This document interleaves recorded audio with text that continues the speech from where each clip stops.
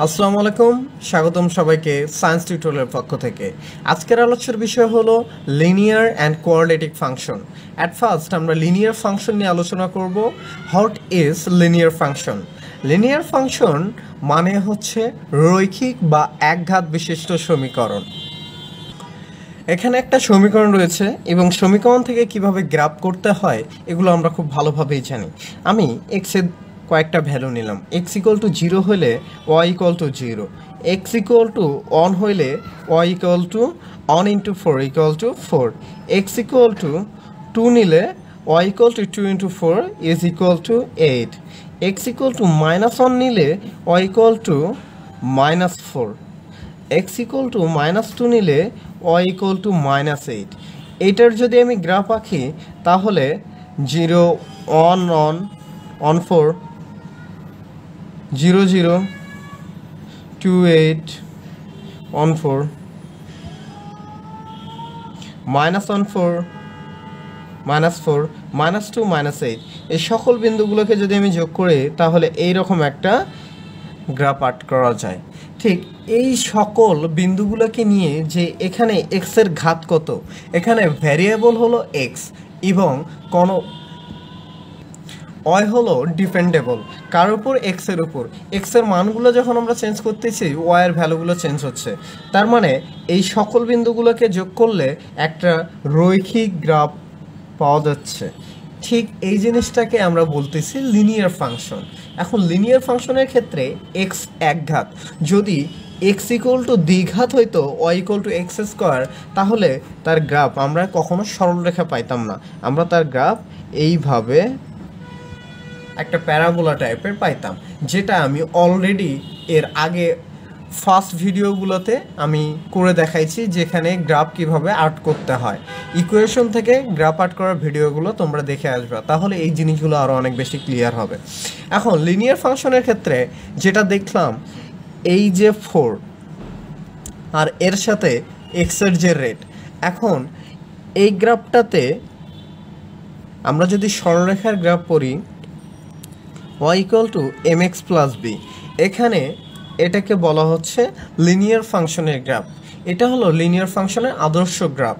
এখন এই গ্রাফে m ইন্ডিকেট করে স্লোপ বা ঢাল, আর বি ইন্ডিকেট করে y ইন্টারসেপ্ট।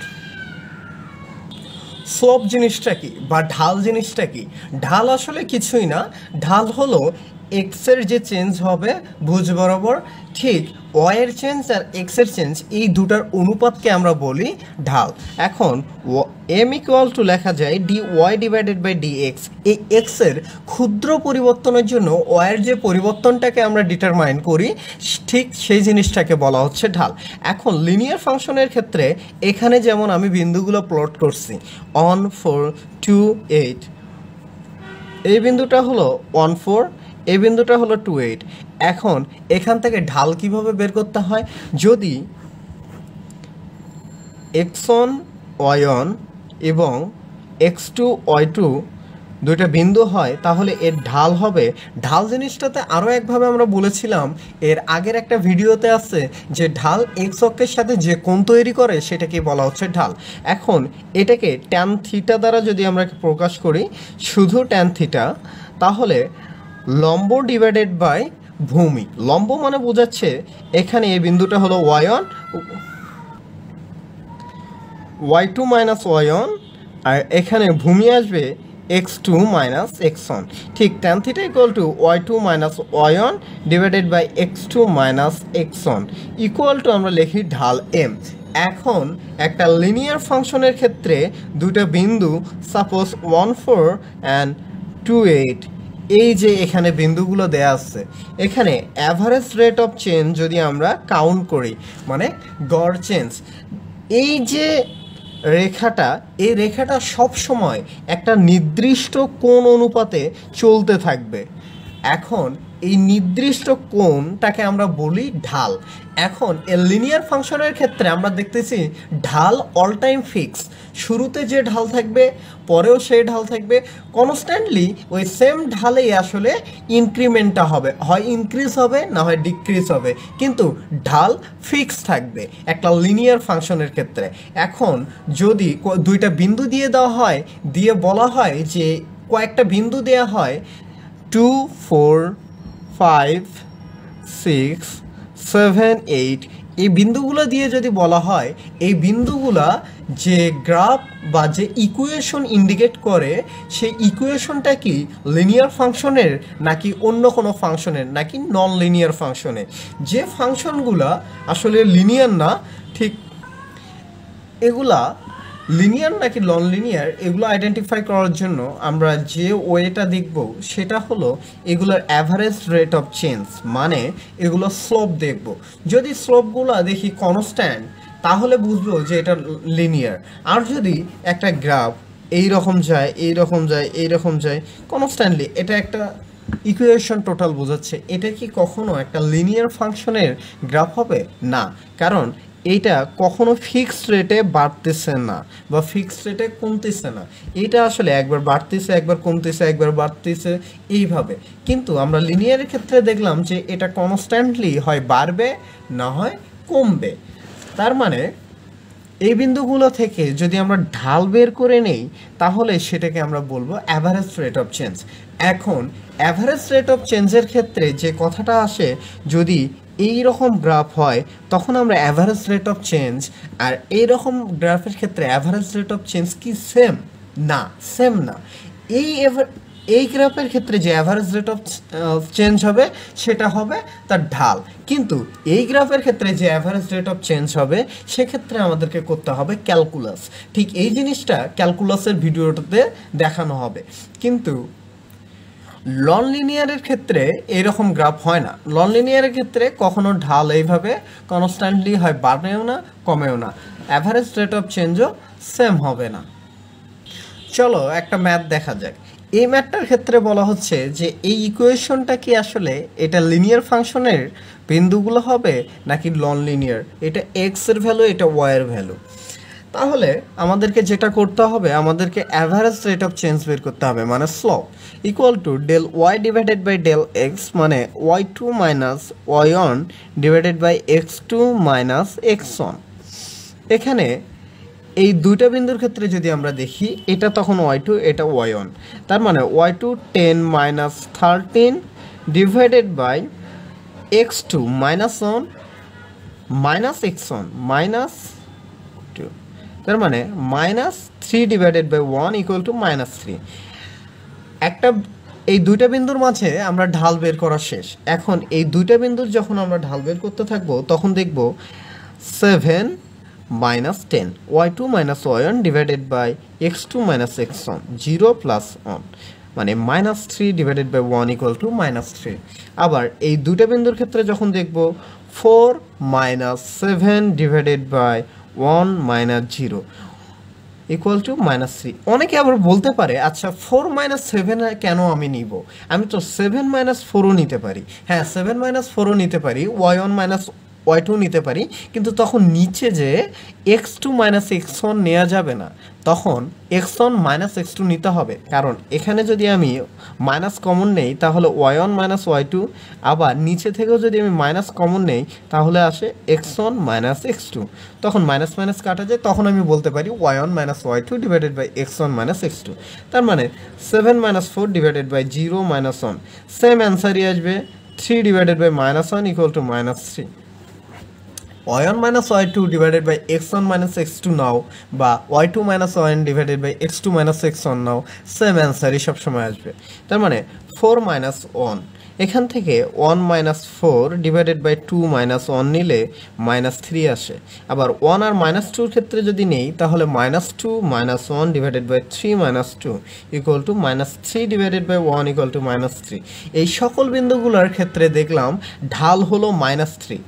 তার মানে সবগুলোর ঢাল যেহেতু সেম, মানে সেম রেটে এরা হয় ইনক্রিজ করতেছে না হয় ডিক্রিজ করতেছে।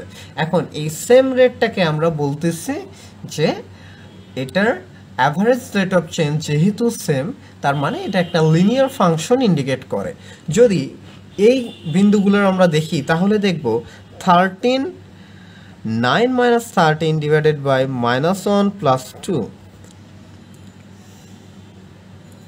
minus 4 6 minus 9 divided by 0 plus 1 তার মানে -3 এখানে একটা ঢাল -4 আর একটা ঢাল -3 আর বাকিগুলো করার দরকারই নাই কারণ যখনই ঢাল চেঞ্জ হয়ে যাবে তখন বুঝতে হবে যে এটা আর লিনিয়ার ফাংশন হওয়া সম্ভব না যার কারণে এটা একটা নন লিনিয়ার ফাংশন এখন আমি বারবার বলতেছি হয় এই লিনিয়ার ফাংশনের ঢাল কোনোটা ইনক্রিজ করবে বা কোনোটা ডিক্রিজ করবে এখন কোনটার ঢাল ইনক্রিজ করবে আর কোনটার ঢাল ডিক্রিজ করবে এটার টেকনিক আমরা দেখব এখন এই দুইটা বিন্দু দেয়া আছে x1 y1 x2 y2 এখানে x1 y1 x2 y2 এই দুটো বিন্দু থেকে আমি বলতেছি কোনটা আসলে ইনক্রিজিং কোনটা ডিক্রিজিং এট ফার্স্ট আমাদেরকে ঢাল বের করতে হবে ঢাল এখান থেকে যদি বের করি y2 minus y1 5 minus 2 divided by x2 minus x1 4 minus 1 equal to 3 divided by 3 is equal to 1 আচ্ছা 1 কি পজিটিভ নাকি নেগেটিভ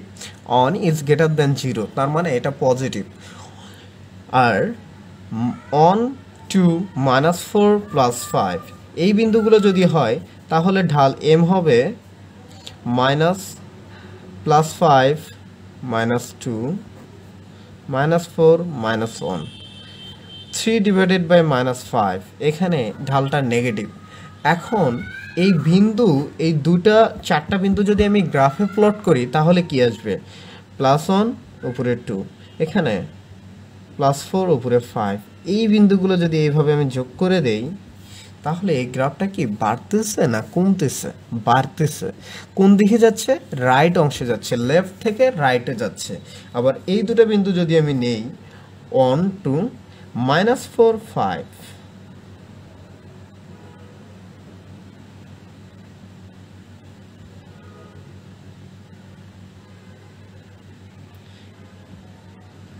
এখন এই গ্রাফটার ক্ষেত্রে যদি আমরা দেখি সব সময় আমরা করব এই x অ্যাক্সিসের সাথে তার মানে এই গ্রাফটা যদি আমি এই অংশ থেকে যাই -4 + 5 এটা 1 2 এখান থেকে যদি আমি রেটটা দেখি কি দেখব কমতেছে না বাড়তেছে ঢালটা নেগেটিভলি কমে যাচ্ছে তার মানে যখন আমি লেফট থেকে রাইটে যাচ্ছি আবার রাইট থেকে যখন লেফটে আসতেছি রাইট থেকে লেফটে আসতেছি মানে ঢাল কমে যাচ্ছে ঢালকে আর একটা জিনিস ভাবে যেহেতু আমরা প্রকাশ করি যে ওয়াই অ্যাক্সিসের সাথে কোণ tan থিটা ট্যানের মান যত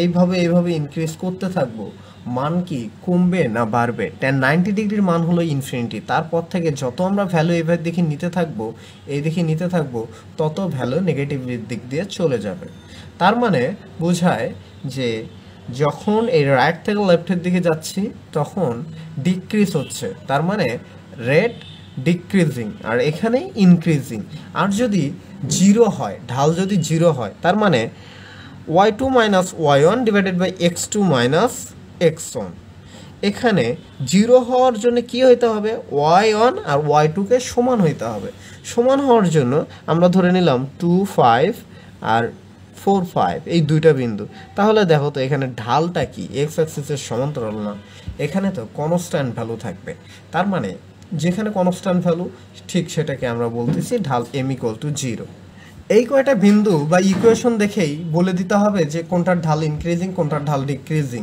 এখানে ঢাল হলো y = mx + b এর সাথে তুলনা করে ঢাল হলো 2 5 -1 0 তার মানে এই ঢালটা কি এটা ইনক্রিজিং গ্রাফ এটা ইনক্রিজিং এটা ডিক্রিজিং এটা কনস্ট্যান্ট বা হরিজন্টালে সমান্তরাল এইভাবে হরিজন্টাল হবে এখন এখানে y ইন্টারসেপ্ট মানে কি 3 +3 অংশ থেকে এইভাবে হইতে থাকবে আবার এখানে y ইন্টারসেপ্ট হলো -4 এখানে +6 এখানে তো y ইন্টারসেপ্ট 4 এইভাবে আমরা গ্রাফগুলো প্লট করব এখন একটা শুধু ঢাল জানলে আমরা কিভাবে গ্রাফগুলো প্লট করতে পারি এখানে 2 এখানে y ইন্টারসেপ্ট মানে বোঝাচ্ছে 0 3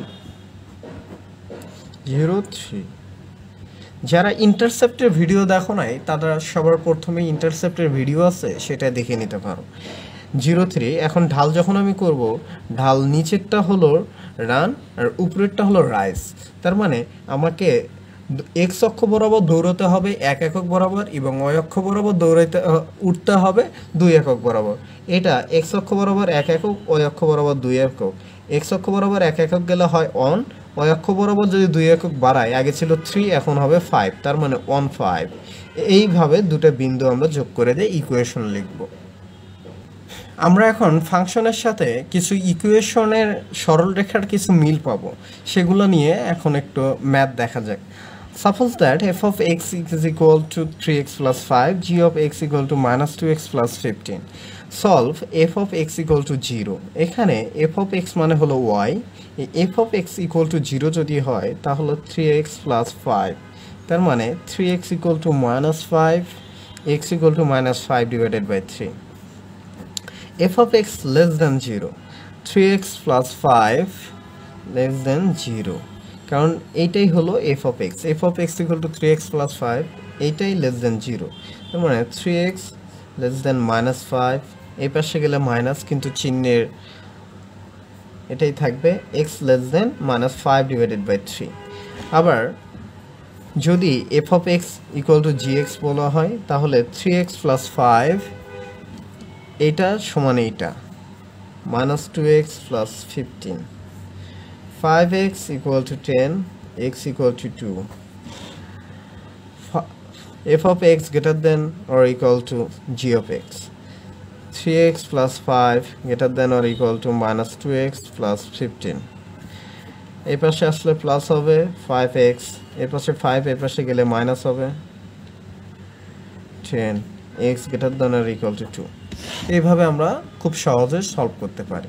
আবার আরেকটা ম্যাথ দেখা যায়।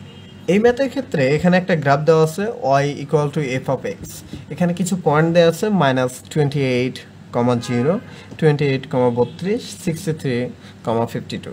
এখানে প্রথম যে ভ্যালুগুলো থাকে আমরা জানি এগুলো ভুজ ইন্ডিকেট করে, মানে x এর ভ্যালু ইন্ডিকেট করে। পরের যে ভ্যালুগুলো থাকে এগুলো y ইন্ডিকেট করে। তার মানে solve f of x equal to 32। আচ্ছা, f of x মানে হলো y, y এর মান 32 কোন পয়েন্টটাতে আছে? এই পয়েন্টটা 28, 32, তার মানে x equal to 28। f of x equal to 52, মানে y এর ভ্যালু 52 থাকে এই x equal to 63। f of x equal to 0, তার মানে 0 আছে এই বিন্দুটাতে, তার মানে x equal to -28। f of x greater than 32, তার মানে y এর ভ্যালু 32 থেকে বড় হবে। 32 থেকে বড় হলে কোন পয়েন্টটা হবে? এই যে 63, 52। যখন f of x less than or equal to 52 হবে তখন y এর ভ্যালু 52 সমান বা কম, তার মানে সবগুলো বিন্দু, এটা একটা বিন্দু, এটা একটা বিন্দু, এটা একটা বিন্দু, সবগুলো বিন্দু এই শর্তকে স্যাটিসফাই করে, যার কারণে সবগুলো বিন্দু হবে অ্যান্সার। আবার যখন 0 থেকে 52 মাঝে বলবে তখন শুধু হবে এইটা, কারণ 0 সমানও না বা 52 সমানও না। 0 থেকে বড়, 52 থেকে ছোট, শুধুমাত্র এই পয়েন্টটা 28, 32। এইভাবে আমরা ম্যাথগুলো সলভ করতে পারি। সিম্পল লিনিয়ারের ক্লাস এই পর্যন্ত ছিল। ধন্যবাদ সবাইকে। যদি ভিডিওটি ভালো লাগে তাহলে পেজটাকে শেয়ার করবা এবং পেজে ইনভাইট দিবা এবং ইউটিউব চ্যানেলকে সাবস্ক্রাইব করতে ভুলবা না। আসসালামু আলাইকুম।